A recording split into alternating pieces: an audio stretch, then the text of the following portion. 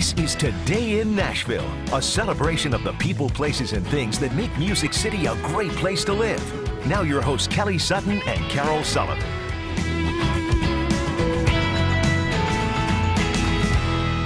Happy Tuesday, everybody. Our special guest co-host is our executive producer, Sarah Creel. Yay! Hello, everyone. How's it going? Oh, so great. So great. Here's what I love. So Sarah produces the show. She knows everything that's happening in the show, but she's also going to be sitting here reading all of the scripts. Right. So in your mind, you're going to be saying, we need to speed this up. We need to slow this down. Right. Here's where I'm the controlling it in my head, but in your head, you're timing it out. right. Yes. Well, but it is a different role. I mean, like now I'm just kind of like, well, somebody will tell me how long I've got. I think, right? Danielle's in there. She's got this under control. Yeah. No worries whatsoever. So Paul and I went out to eat last night, and the Vandy game was on every screen around us, and I was having a hard time. My hands were getting sweaty. I kept looking at the score, and we left before it was over. Well, so we have been following it. They're in the College World Series, which broken down is a little different than normal MLB World Series, but we're going to try to go with it. So last night it didn't go as planned. No, they dropped game 1 to Michigan, 7-4. They are now in a must-win scenario.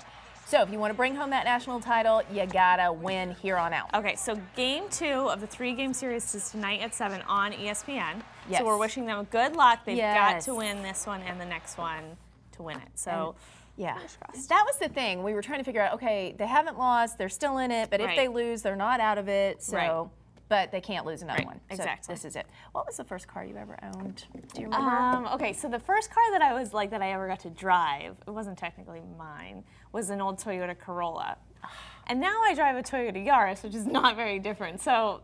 Kind of the same. Yeah, kind of the same. But I used to drive an old pickup truck that was like a really old standard Toyota Tacoma that I loved. Because the clutch really didn't work very well anymore, so I'd kind of just grind the gears till you found it. Yeah, move things around. I loved that. Grind it till you find it. Right, That's what my dad Actually, used to say. I brought it in for an inspection and I said, "Where should I park this?" And the mechanic said, "The junkyard." No, he did not. Yep. Oh, okay. So mine was. Oh gosh, it was a little Nissan, a Nissan Pulsar. It was red. Ooh. And I was in love with that car. Oh, I bet you felt really good I in that car. really thought I was all the things. Yeah. And it was a standard shift too. My dad made me get a standard shift so my friends couldn't borrow my car. Oh, that was a good idea. Because they didn't know how to drive it. Yeah, you gotta learn to drive a standard. Yeah. It's a good thing to know. There you go. All right, so this lady in New Jersey loved her first car. She's now been reunited with it more than a decade later. Love this. 1975 Beetle. It's a beautiful purple color. This is Amanda Dorsett. She says she drove it in high school. Okay, so she's actually owned 11 Volkswagens since she owned this car. But when she went home for the holidays, a friend tipped her off that her old Bug was for sale. It still has her name on it. She had to pay $400 and a little bit of begging, but she got the car back. I mean, the decal's still on it. She says she's gonna, I think, redo it now, right? Yeah, she said she's restoring the car before taking it back home. She said that the title is still in her mother's name. So she doesn't even think that, I don't think that anyone's really done much with it since she gave it away. I wonder why I love that. If it was still in her mom's name, why did she have to pay for it? I'm very confused by the whole thing. Yeah, I know. You know who did that? Alan Jackson's wife. You said that. Alan Jackson's wife found I think it was a Mustang. I can't remember exactly, but there was an older car that he loved, and she found it and had it brought back for one of his special birthdays. If you've got like a cool car that's really fun, I don't need the Toyota Corolla that I used to drive. Pretty sure the Nissan My Yaris Pulsar is a little bit better. Mine probably caught on fire at some point because I think there were a fire hazard. That and the Fiero. Do you remember the Fiero? All the Fieros caught on fire, so it's probably Those are gone. It's burnt up in a junkyard somewhere. Okay, sometimes you look at old cookbooks, like older ones from 30s, 40s, 50s, and you're like, what were they thinking?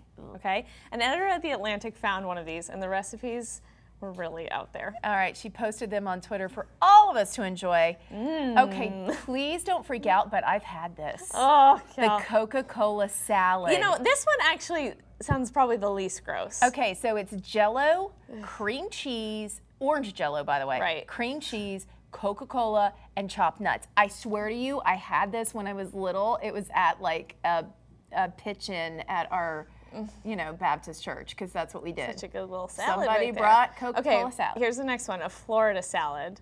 Avocado, mayo, and oranges. They go together quite nicely. Don't forget the cottage cheese. And the lime gelatin. That just screams summer delight right there. Cottage cheese, mayonnaise, avocado, lime gelatin. It's all the things I want in my nice, healthy Florida salad. All right, I think this one takes the cake. This is the white salad. So you got marshmallows, pineapple. I'm on board with all of that. Plain gelatin, cold milk, scalded milk, heavy cream, and blanched almonds. I mean, it's not terrible. But then you put it on a bed of greens. So put some midnight greens. Need those vitamins. Put it right there. Disgusting. Okay, so this is moving on from salads. We're talking mac and cheese. Okay? Oh, yeah. The internet is divided right now on how to cook it. Creamy or crumbly. Baked in the oven with breadcrumbs or put on the stovetop. Oh, gosh. I don't know. I'm really torn here. Okay, people are really passionate about this. Over the holidays, the mayor of Atlanta tweeted a picture of her baked mac and cheese. Folks tore it apart. She got more than 900 comments. That looks delicious to me. It really does look good. Stouffer's even trolled her, tweeting, "We're here for you next time, Keisha." What? All right. Honestly, I think it just is that great debate. What is it? Let's settle it once and for all. But we were talking about this earlier. Yes. And you said you were like, well, I kind of like both sometimes. I do like both. Like I love the pimento mac and cheese from Hattie B's. It's creamy. It's like delicious. Yes. But when I make it at home, I bake it and I actually like make breadcrumbs out of these like sourdough pieces. Look at you, Betty Crocker. Okay. And they're really good. And then my grandmother used to sprinkle saltine crackers all over the top and bake it. Wow.